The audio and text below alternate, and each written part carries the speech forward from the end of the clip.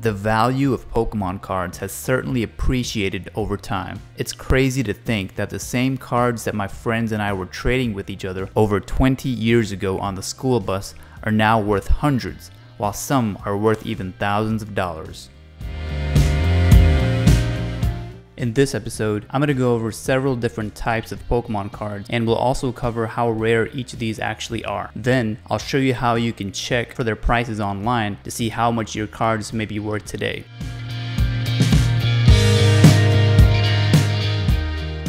So first of all, we'll go over the base set. And when we say base set, we are referring to the first expansion of Pokemon cards that featured Generation 1 Pokemon in the card game. It's super important to understand the three different types of rarity for base sets which were released in this order: First Edition, Shadowless, and Unlimited or Shadowed. These three types of cards are going to be valued according to two things. First, their release date. So the earlier they were printed along with the first set of printing, the more rare they are. And number two, their availability. So the higher the number of people there are out there that own a card, the less rare it would be. So now that we know what we mean by three types of base sets, let's go over how this stuff works. First, the base set of the first edition Shadowless markings was released. You can consider this as the most rarest of its kind because these cards were released in the first set of printing. Then the second printing was released, which was just pure Shadowless. In other words, the first edition marking was removed, but the art box still remained Shadowless. So this would be the next one up in terms of rarity and value, and would be the second most rarest type of card. Last but not least, the Unlimited edition came out, which was more common and had a drop shadow underneath the art box. And here is where I draw the line for people thinking I have a holographic card from the base set and therefore this card is going to be worth hundreds of dollars.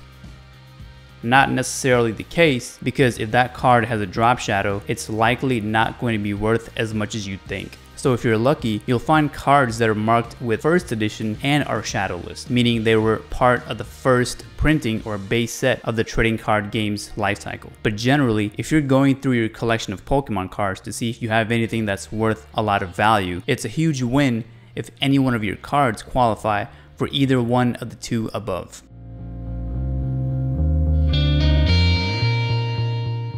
Now we're talking about a whole different classification of cards and how rare they are. Misprints and error cards are those that have certain content on the card that is incorrect. So in other words, these were mistakes that should not have been printed on the card originally. Here is where misprints get a little complicated. The original Vulpix cards in the base set were for some reason printed with HP 50 instead of 50 HP. This was not corrected until 1999, but believe it or not, the Vulpix cards that were actually corrected are worth a lot more in value. So yes, there is a big flip side to all this.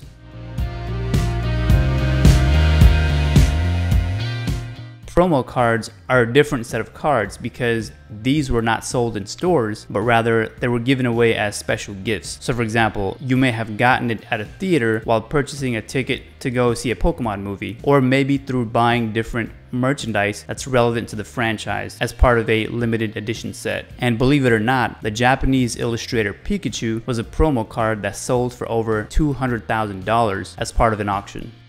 That's crazy.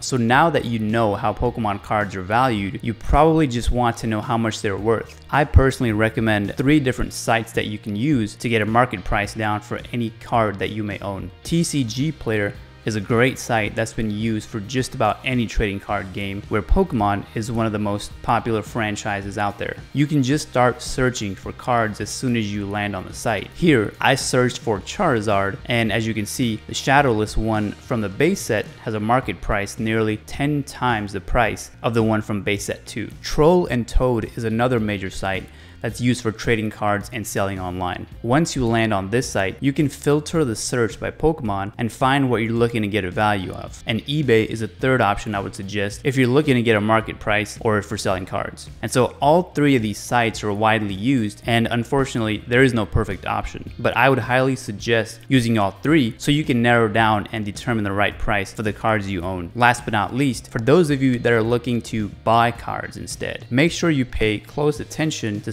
seller reviews before you purchase anything so you know what you're up against. So I hope this video helped you understand how Pokemon cards are valued and how much some of yours may be worth. But if you happen to stumble upon some Pokemon cards that you had lying around, keep in mind that the value of these commodities tends to go up and down from time to time. My personal suggestion is to keep holding on to them, but also keep an eye on online trends like this one, because you never know when something will end up becoming potentially super rare out of nowhere. Thanks for watching, and for more on Pokemon cards, please consider subscribing to this channel.